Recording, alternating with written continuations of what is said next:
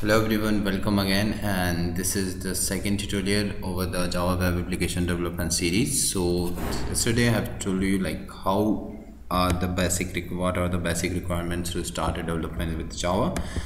So we have seen like how to install Eclipse and MySQL. So I hope you have set up these things that like you have that MySQL STS tool at your machine and the MySQL is installed in your machine. So now these things are set up in your machine, then we can start the development from the scratch.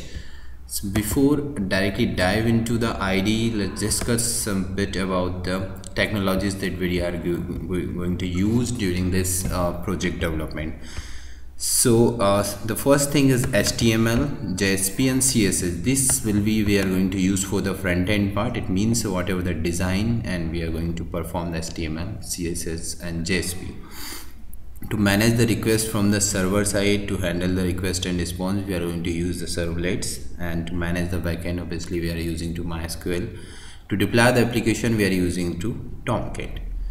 So what is an HTML?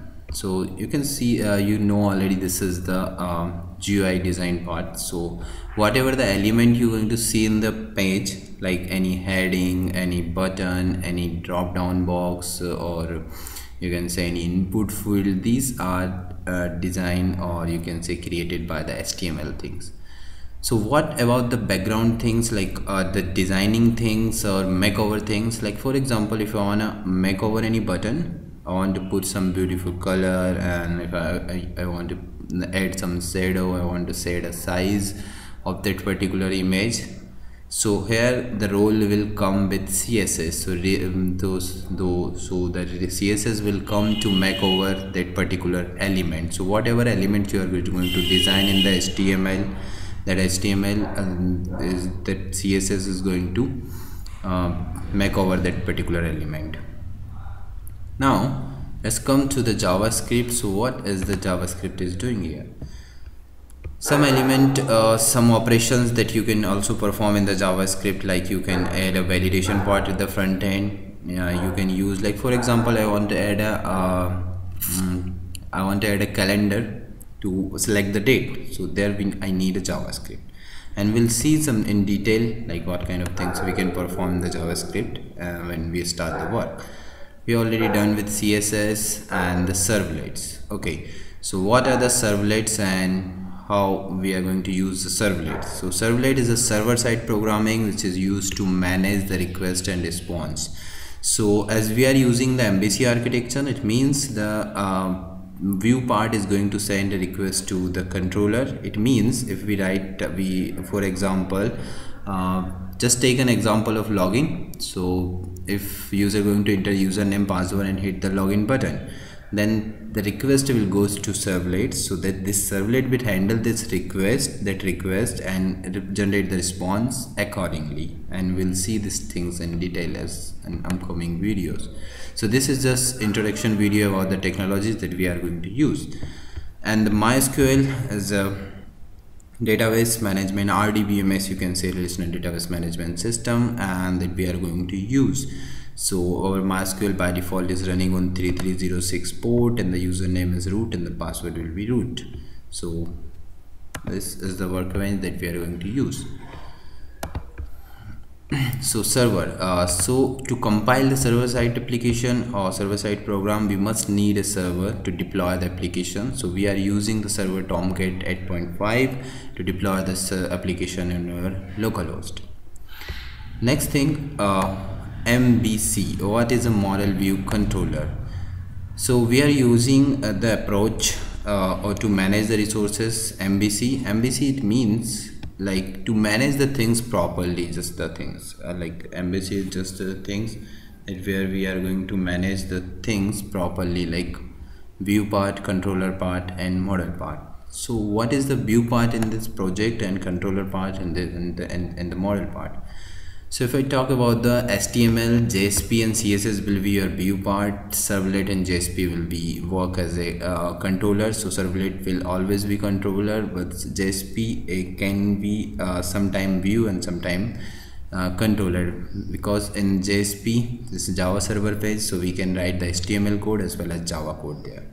And the model part will contain all the transaction details related to the MySQL. So the process will be like, view part is going to send a request to controller, then controller communicate with the model will send a response to controller, so this controller will check the response and send to the view part. So for example, take an example of login application. In the view part, user can see two input field and the button login. User insert some values in the input field and going to hit that login button. That request will goes to the controller, it means to the servlet. Servlet get that data and send to the model. Model will fire a query and check this particular user is available or not in the database, and then it will generate a response. Then response will get to the controller again, and the response will send to the view. So whatever the response is, if user will be invalid, then it will show in the front end user is login ID and password is invalid, and if user is logged in successfully, then it will redirect to the particular page to the welcome view. So we are using a Maven approach. So you can see in the image the Maven article, Maven project configuration will be look like this, and here you can see this is your controller package, this is your model package, and this is your web app is your view part. So we'll implement that complete things in upcoming videos. And let's talk a little bit about the Maven. So Maven is a beautiful configuration tool, and it's really useful. Like you can manage the dependency. So for example, I'm going to use MySQL things, servlets things. So I need that APIs to write or use that classes. So Maven make my job easy, and Maven provide me just some line of code that I can put in my pom.xml, and it will automatically add that particular API in my code. So for example, if I'm gonna use MySQL things, so MySQL, I just need to add a MySQL dependency. It will add the library accordingly. So I don't need to worry about to manage the dependencies because we are using Maven. So Maven is really helpful.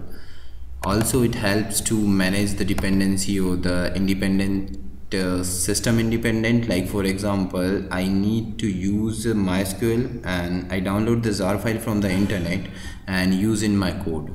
In future, I want to move my project in one system to another system, one machine to another system. Then I have to check, then I have to move that particular jar file as well. But if we are going to use Maven, then we don't need to worry about. Maven will automatically download that dependency according to the version on that particular machine. So it's really cool. So thank you so much, and in the next video we are going to start development, and I will provide the link in the description, so you can follow this link and read about the technology and all the things that we are going to use. You can prefer some tutorials over the Google also, so know about in detail about these technologies. Thank you.